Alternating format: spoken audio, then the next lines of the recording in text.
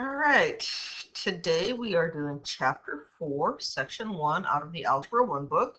Our essential question is, given the graph of a linear function, how can you write an equation of the line? So, we're just going to jump right into it. We want to write an equation of a line with the given slope and the y-intercept. This is typically going to be the easiest type of problem that you're going to be given, because you're given the slope m and you're given that y-intercept b. So we want to use the slope-intercept form of the line, y equals mx plus b. It's just a matter of plugging in what you know. You know m is -3, b is 1/2. That's our equation right there, y equals -3x plus 1/2. Let's do a second one. Here, our slope is 0. That's interesting. And our y-intercept is -2. Let's go ahead and plug in what we know. And you might want to ask yourself, what is 0 times x? It's 0. So you don't even need to write that down. Y equals -2. Ask yourself, is this a horizontal or a vertical line? Hopefully you guys realize that that is a horizontal line. It's got a slope of 0. So the equation is y equals -2. On this one, you are given a graph, and we want to write it in slope-intercept form. So there's a couple things that we can get off that graph. We can find the slope, rise over run, and we can find that y-intercept from the graph. So that's going to be our first step.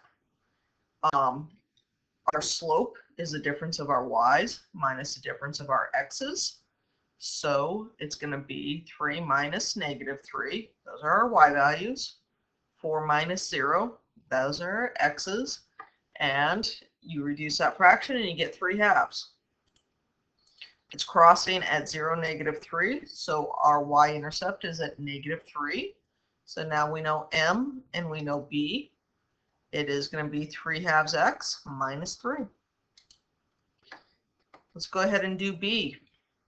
We're given 2 points. Let's find that slope, difference of your y's, which is going to be -1 minus 2. And the difference of our x's, 4 minus 0. Our y-intercept is 2 because it's crossing at 2.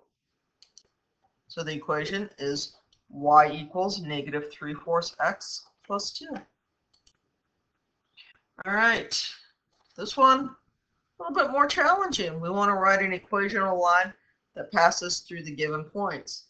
This time, they're giving us 2 points. They're not giving us a line or anything, but they're giving us 2 points.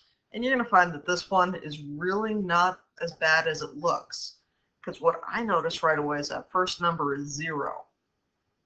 And so this ordered pair is 0, -1. Ask yourself, where does that lie? It's on the y-axis. So they're kind of indirectly telling us what our y-intercept is.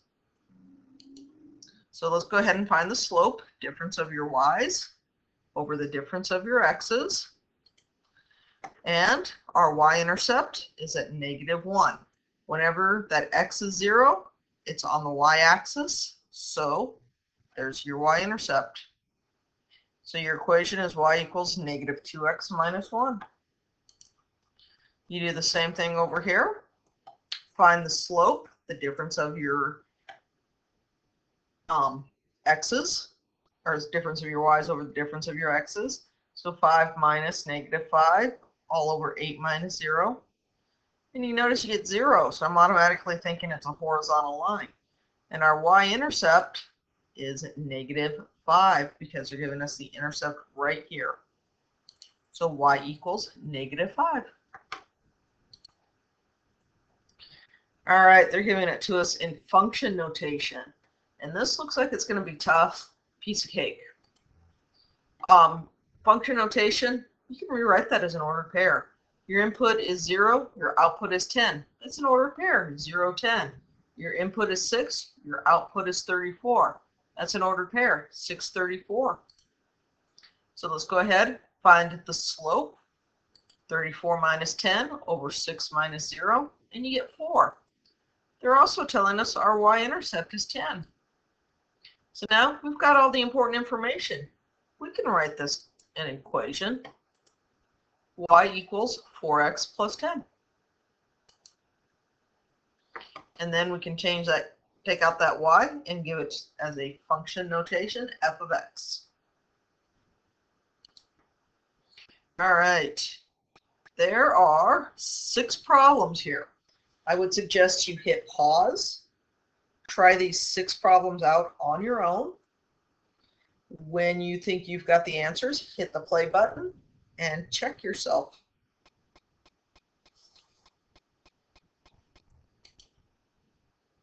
Y equals 7x plus 2. Y equals 1/3 x minus 1. Y equals 1/2 x plus 1. Y equals negative 2/5 x minus 1. And that makes sense. You got a negative slope here. You should get a negative right there as well. Y equals 3x minus 2. And y equals negative 1/4 x plus 9. All right, my favorite, a word problem. Excluding hydropower, U.S. power plants used renewable energy sources to generate 105 million megawatt hours of electricity in 2007. By 2012, the amount of electricity generated had increased to 219 million megawatt hours. Write a linear model that represents the number of megawatt hours generated by non-hydro power renewable energy sources as a function of the number of years since 2007. So at 2007, our t, or our time, is 0. Use the model to predict the number of megawatt hours that will be generated in 2017. So what we need to do is we need to write a linear model or an equation. And it's starting at 2007 and we're predicting a future amount. Our plan, we're going to break it down into some ordered pairs and write an equation. So we need to define the variables, write a linear model, and then we're going to go ahead and solve that bad boy. So let x represent the time in years since 2007. So it's going to be 0. 2012 would be 5 years later, so it would be 5. So it's going to be 0, 105. So in the year 2007, it was 105. In the year 2012, which is 5 years later, it was 219. So find the slope, and you get 22.8.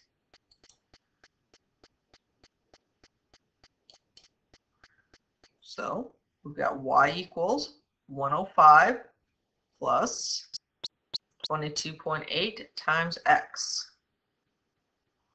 I probably would have written it as 22.x plus 105. And then we're looking for 2017, which is 10 years after 2007.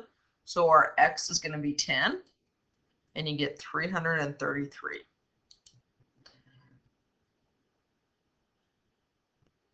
So that kind of means in the year 2017, renewable energy sources will generate 333 million megawatt hours. You can go back, plug in your original data to see if it works, and it does. All right, the corresponding data for electricity generated by hydropower are 248 million megawatts in 2007 and 277 megawatts in the year 2012. We want to write a linear model that represents the number of megawatt hours generated by hydropower as a function of the number of years since 2007. So starting at 2007, our t is going to be 0. So we're going to have 2 ordered pairs. In 2007, which is our starting point, so t is 0, we'll have 277. And 2012, which is 5 years later,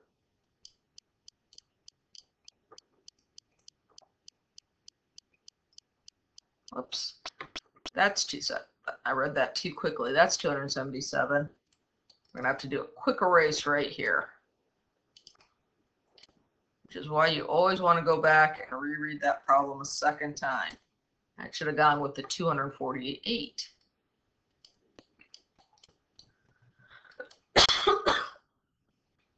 Make that 8 look a little better.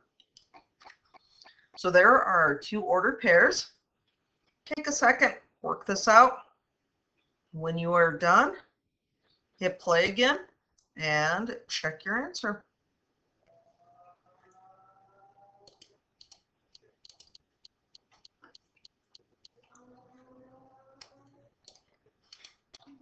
You should get y equals 5.8x plus 248. 248 is our starting time in 2007.